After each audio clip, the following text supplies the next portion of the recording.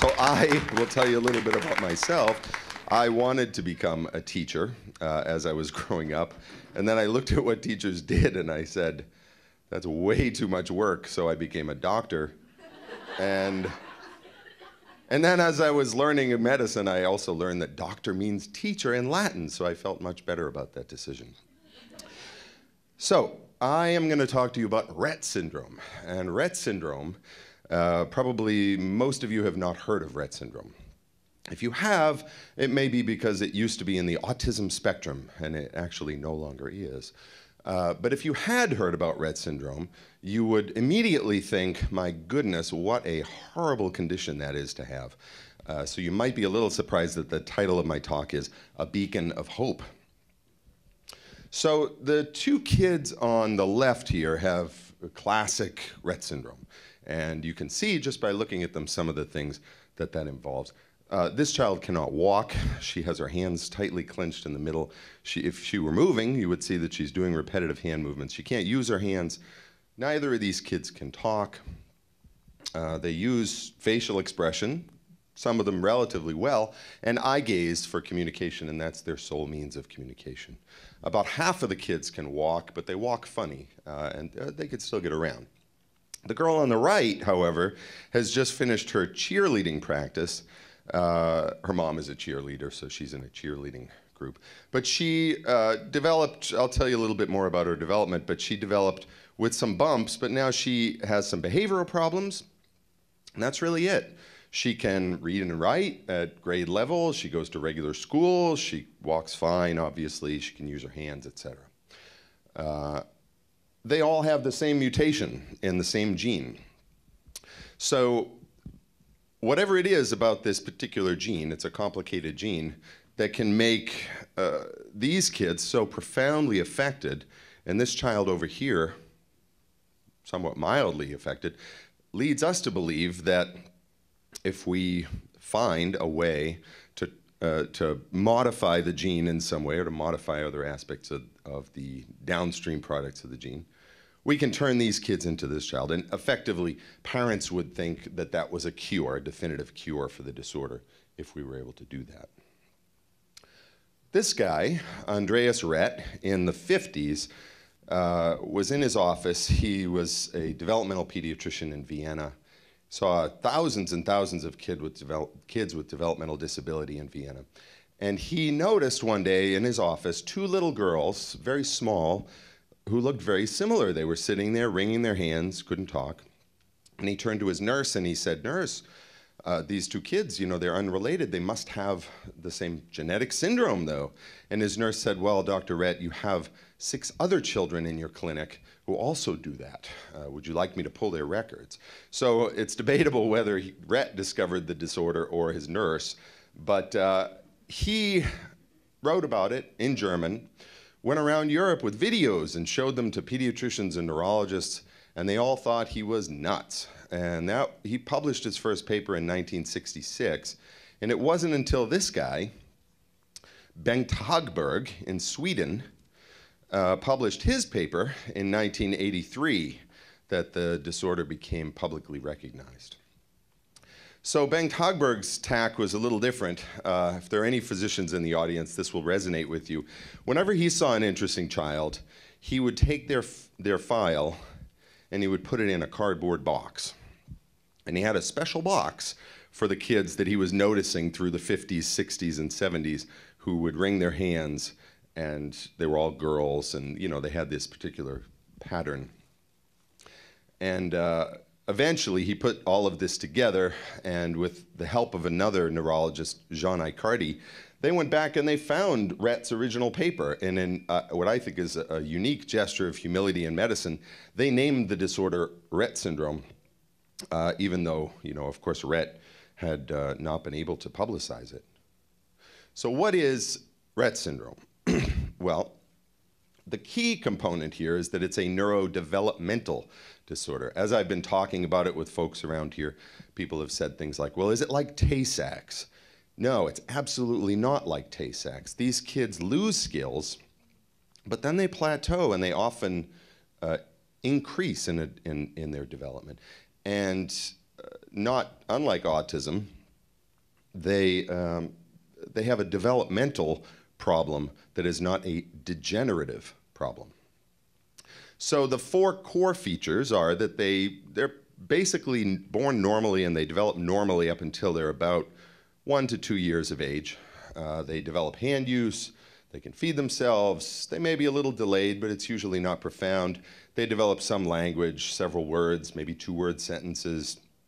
Many of them learn to walk, and then they lose all of that and they develop these repetitive hand movements. And it's debatable whether the hand movements are sort of preoccupying them, but that's the pattern that we see at that period. They become socially withdrawn at that age, 1.5 to 2 years. But then after that regression period, they come out on the other side and they plateau. They become very socially engaged.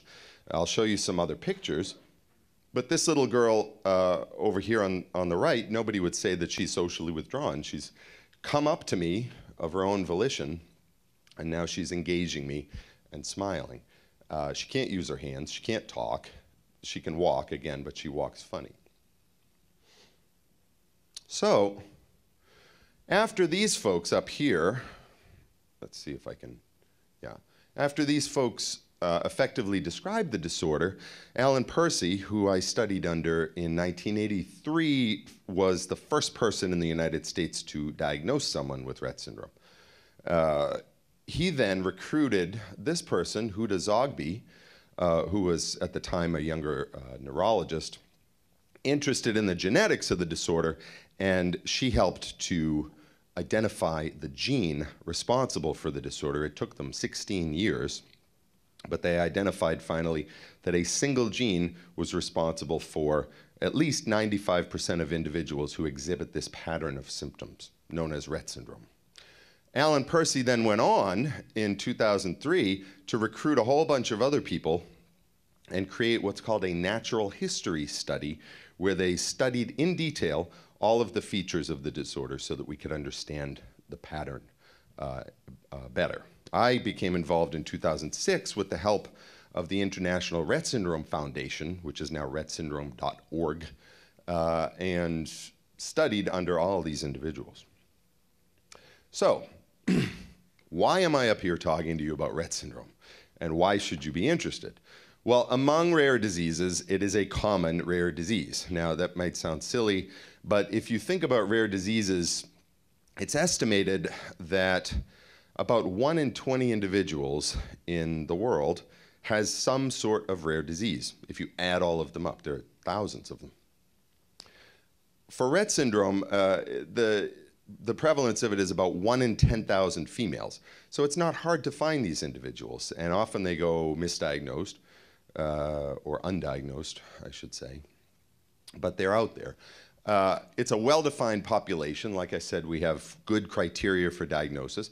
There's this single gene, MECP2, that's responsible in most cases. We have natural history study data now. The families are incredibly motivated.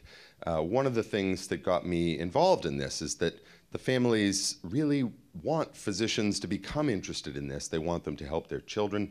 And not only that, they have a lot of hope. They feel that if we do this, then we can make a huge difference. And recently, within the last 10 years, I would say, it's come to light that this is potentially reversible.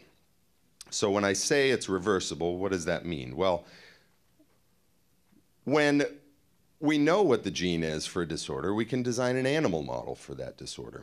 And we've done that with mice, where we give them the same mutation that the humans have. And we know from studying those mice, cutting them up and looking at their brains, that it's not a degenerative process. We know the same thing about other genes that cause autism. And if that genetic defect could be reversed early enough, then outcome could be excellent. Outcome in the mice was as follows. So some people in 2007 designed a really neat experiment where they gave the mice a conditional knockout. So they were born without the gene. But the reason they were born without the gene is because the scientists had engineered a little switch into their genetic code. And the switch was turned off. and that switch was just before MECP2. So they could give a drug and flip the switch to on, and they would start expressing MECP2. The drug is tamoxifen. It's an estrogen receptor that was the switch. And here's what happened. So they bred the mice with the mutation. Normally, this is what would happen to the mice. They would die. They would start dying around 5 weeks old, and then by 15 weeks, they would all be dead. When they gave them the tamoxifen at 5 weeks, half of them died immediately. And there's two reasons why that could have happened. Either, it's a chemotherapy, it's a poison, essentially. So that could have been part of it, but it could be also that turning on this gene all of a sudden is not a good thing. Curing someone of whatever disease they carry all of a sudden could have bad ramifications. But the ones who didn't die lived. And not only that, all the other symptoms that the mice develop as they're dying that recapitulate the disorder, they went away, and they essentially became normal mice. Turns out, if they do the same thing in mice that are bred to live a little bit longer, they're expressing the phenotype as adults, the same thing happens. So they don't have to be caught in the early stages of development. There's hope even for people who've carried the disease throughout their lives in adulthood. So we have a lot of challenges in our disorder. It is a rare disease. We have to fly around the country to find these people. We don't have good outcome measures specific for the patterns of the hand-wringing, et cetera, ways to measure these things. We don't have lab tests that we can do to test for these things. These are all challenges that we're working on. And as I showed you, function is very variable. Some of these kids are doing really poorly, and some of them are doing well. It's an X-linked disorder. And MECP2 is a really interesting gene because whereas some genes code for proteins that do very specific things, they make up part of your skin or your eyeball, or they make up receptors in your neurons that help your brain cells communicate. MECP2 is a manager. It's an administrator, and it governs lots of other genes, maybe 2,000 or 2,500 genes. We don't know how many yet.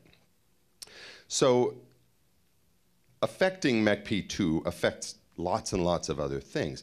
MECP2 itself turns on and off at different points in development. That's why the kids are doing so well up until a year or two, and then they regress. It also turns out that if you just give MECP2 to mice, for example, that having too much MECP2 is just as bad as having not enough. So it's a delicate balance. So what we've turned to is, rather than curing by addressing the gene, addressing some of those assistant managers, the genes that MECP2 controls. And we can do that with either specific drugs or other genes that we can administer. And so we've done that in some mice, and the mice, it turns out, get better. They might not be 100% better, but they get better.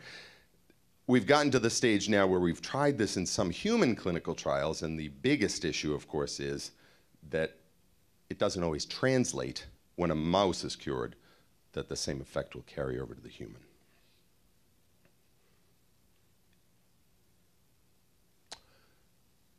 So why am I up here talking to people at an autism conference about this? Well, there are a lot of similarities. So neurobiologically, the similarities are probably the most important. In both disorders, they're not degenerative, but they both have problems with neuronal maturation. The brains are not matured to the same degree as in typical individuals. And this can be changed in various ways. But the point is that if something is found that helps individuals with Rett syndrome to mature those brain cells that are deficient, then that may translate over into other disorders. The differences are really in the details, and they're not particularly consequential for translation of treatments, but some of the things just to highlight are that individuals with autism generally have pretty good hand use, and of course the kids with Rett syndrome have terrible hand use. Some of this has to do with the fact that they're doing these repetitive hand movements all the time, though.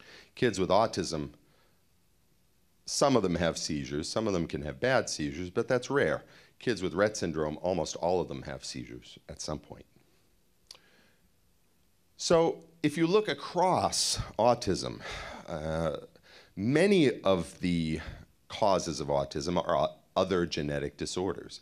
So I think as a field, scientists are of course interested in this, but it's important to look to models of the disorder that are not necessarily mice, but humans who have the disorder. And right now, there are clinical trials going on in some of these disorders for disease-modifying treatments. There are some in Rett syndrome.